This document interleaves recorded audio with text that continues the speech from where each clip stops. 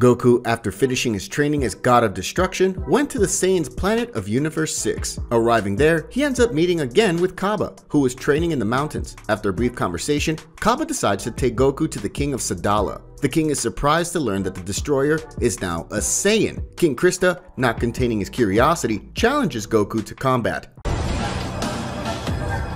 Hakai.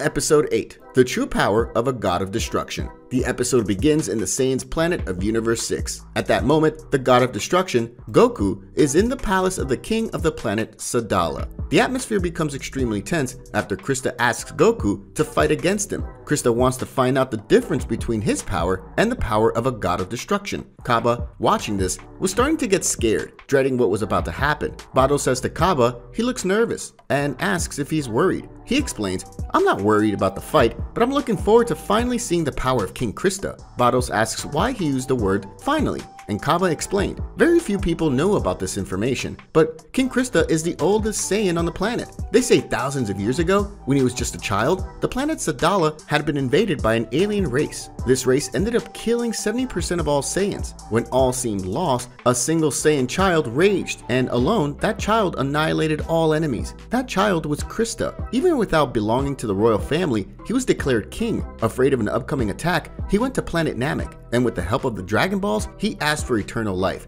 Now he can protect Sadala forever. Vato's comments, "That means Krista is a true hero of this planet." Kaba replies, "Yes, but unfortunately almost no one is aware of it. The population sees him as an arrogant and proud man, but in fact, all the changes that's happening on this planet, all the technology upgrades, all the army organization, all the economic advancements, it's all thanks to him." Vatos asks why Krista doesn't just tell the world the truth. Kaba explains, he doesn't like to attract attention. If this story were to spread across the universe, it could be very problematic, and many warriors could come to Sadala to face him and prove their strength. Krista doesn't want to put the planet and people in danger, so he prefers to keep this secret. That's why no one saw him fight in many generations. Vato says that Krista seems to be a truly responsible king who truly cares about his people and his planet. Besides that, he's probably a very powerful king too. Kaba very proudly says, "Yes, King Krista is no doubt a great king and also a powerful warrior." But 1 second later, he's upset. Kaba says, he's without a doubt a legendary Saiyan and is very important to the history of our planet. But unfortunately, even his own daughter thinks the worst of him. Vatos wonders about this daughter and asks Kaba about her. Kaba says,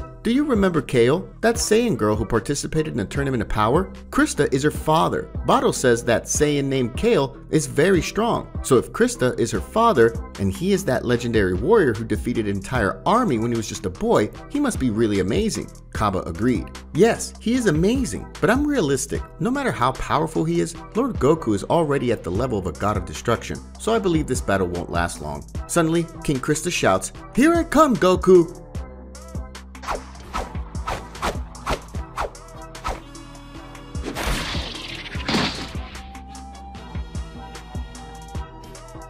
Amazingly, the legendary King Krista was defeated with just a single blow. After this defeat of the king, even Kaba, who had already expected this result, was impressed. He says, "This is unbelievable. Lord Goku's power is much higher than in the Tournament of Power." Vados, very proud, says that's obvious. After all, he's trained with her, and she is a much more interesting teacher than her brother. But she says that if that fight happened in the Tournament of Power, not even transformed into a Super Saiyan Goku would be able to win this fight. That affirmation surprises Kaba, who says, "Wow, this is amazing." King Krista, who was defeated, stands up and says, "Awesome, Goku, I didn't stand a chance. So this is the true power of a God of Destruction? Or rather, so this is the potential of a Saiyan? Incredible, I never thought our race could reach this level." Goku, very excited, says, "You're very powerful, Mr. Krista. To tell you the truth, I noticed that you didn't use all your power in this fight, so I hope someday I can see everything you have." "So you noticed. You really are an interesting guy." Goku says goodbye to the king and asks Kaba where Caulifla was.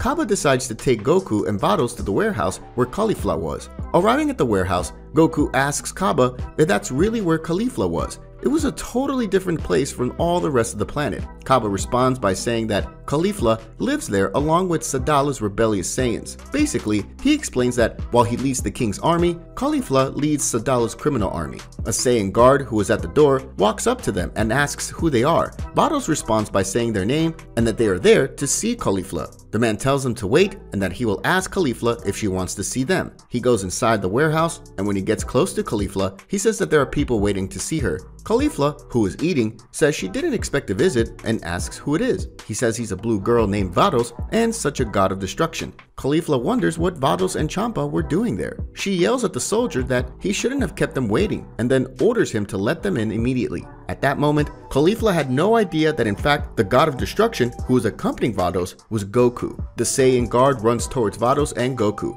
Arriving at them, he says that Caulifla was ready to speak with them and he apologizes for keeping them waiting. But Goku says it's okay. Caulifla, seeing that someone was coming, starts to apologize with Vados and Champa and promises that she'll give that idiot guard a punishment. But who answers her is Goku. It's okay, Caulifla, but my name isn't Champa. At that moment, Caulifla is absolutely shocked. Then, episode 8 ends with Caulifla discovering that Goku is now Universe 6's new god of destruction.